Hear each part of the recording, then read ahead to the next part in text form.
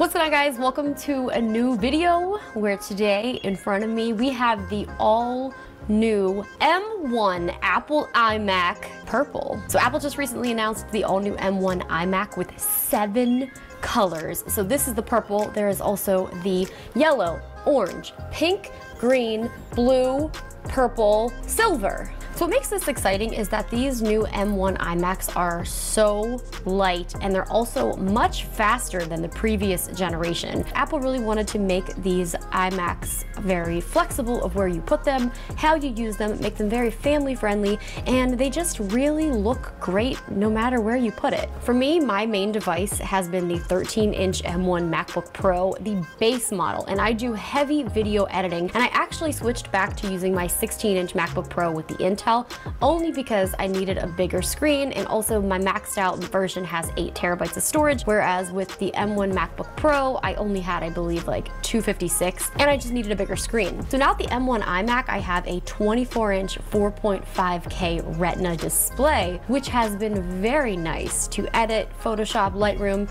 and just overall email and just work from. So I'm just going to take you guys through kind of my first overall impressions, kind of my workflow, and the things that I'm excited about. So for these devices with the M1 chip, we do have the 8-core CPU up to 8-core GPU. We also can have up to 16 gigs of memory. We do have the 1080p camera with image signal processor. You can get up to 2 terabytes of storage. We also now have the Magic Keyboard with the Touch ID, and this version is the one that does come with the trackpad. So we have the trackpad, we have the mouse, we have the keyboard with Touch ID, and there are different options that you can get. Now this is the one that has the 4 ports, but you can get one if you only want 2 ports. So you do have the option to do a 2 Thunderbolt USB 4, or you can do the 4 ports where you're going to have 2 USB 3 and 2 Thunderbolt USB 4. So what else is new with the new iMacs is, yes, we have the 7 colors, but we now have this new magnetic plug for the back, which makes it a lot easier to plug in your device. It's also really cool because if you do choose the model, the higher end model, you also now have the Ethernet port in the brick.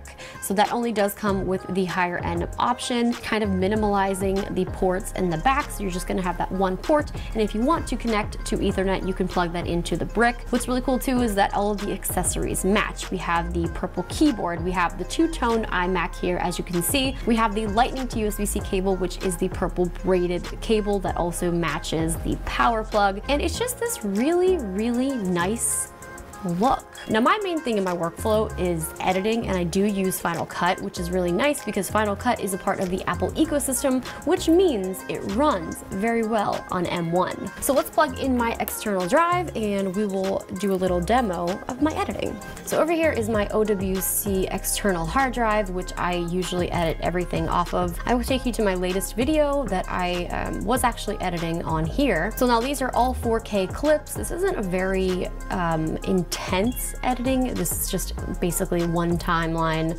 a few extra things thrown in here, but editing on it was very, very smooth. The playback was incredible, and one of the things about using the new Sony a7S III and shooting in 120 4K, I had a lot of lag editing previously with the Intel, but with the new M1 chip, it handles it extremely well. To be able to be functioning on this network, look how good this does is it basically is just giving them like a boost of transferring data and communicating. The only issue I did have was sometimes I threw some files into it and it dropped frames, but then it was perfectly fine. So it was a very, very minor thing, as opposed to where sometimes I have to wait for it to render.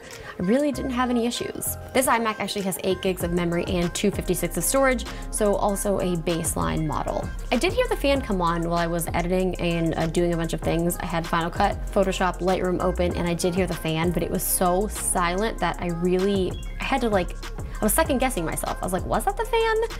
But it really was pretty quiet. Okay, so let's test out how Lightroom runs. So this was when we had the McLaren for a hot minute, and oh man, the McLaren was so much fun to drive. So as I am going over the presets, it's instantly throwing them on. Very responsive. So what makes the M1 special is having everything work on the same ecosystem, and what really drew my attention on the M1 MacBook Pro was the fact that I could use iOS as well as iPadOS apps on my computer, and that is the same with the iMac. So I have downloaded some of my apps on here. I've been playing the game Two Dots on my iPhone for years. I can log in and it will then pick up from where I play on my phone and work on here. So my iPhone app that I play on my iPhone works seamlessly with M1 in this nice ecosystem. Now, obviously the app developers have to say yes or no as to whether they want that to work, but I'm so glad that 2 dots works. Another cool thing that you can do is you can actually connect your Xbox or PlayStation controller if you want to game. I do not have one with me right now, but I will talk about, if we're gonna talk about gaming, I wanna talk about Oregon Trail. Oregon Trail is a game that I played when I was little, and it is now on Apple Arcade. Apple Arcade. I will continue my game, absolutely. So if you guys remember Oregon Trail from back in the day, or if maybe you are a little too young and just learning about it, it's fun. The screen looks so good. Like, look how good this looks. I think I may have started a new game. I wasn't paying attention. But you get the point. You can play games. One of the things I do wish it had was Face ID. That is something that I really love about the Windows devices with the Windows Hello. I do wish that Face ID was a thing on here. Obviously we have it on the phone. It's funny because this year on the phone I wanted Touch ID, and now on the Mac I want Face ID. So if we could just figure out a way to kind of make those both options on both devices, that would be cool. A lot of people were really upset with the chin of the iMac, but I think it kind of gives it that classic look. I'm not sure how I feel about the white border. I haven't figured that out yet. I think I like it. This is the light mode. Here it is in dark mode. Okay, well shoot, dark mode also looks really good. Another cool thing that I was excited about with the keyboard is the emoji button. So right here, hit the emoji button, it then pulls up your emojis. I do a lot of texting my friends on my laptop or my iMac, and I send a lot of emojis. So having that button to push it was actually pretty convenient. All right, so let's test out how the camera looks. I'm gonna FaceTime my sister and she's probably not gonna answer. Do you think she's gonna answer? Where are you? I'm on the couch. She's on the couch. Is that good? Second breakfast probably won't be for a while. You actually, this looks really nice. Yeah, it does look nice. I'm surprised because like, it looks really good on my side. I'm surprised because sometimes when you have like the studio lights, yeah, it doesn't handle it well because it is adjusting for lower light. But it looks pretty good. Cool. I'm gonna need your help for a thumbnail in like 5 minutes. Oh shoot. I know, rough. That's okay. Bye. The camera looks good. My biggest complaint in my MacBook was that the camera did not look good, but this looks good. Interesting. So overall, this was just kind of like a first impressions of the M1 iMac. I really do like it. Editing on it was very seamless. 24-inch display was great.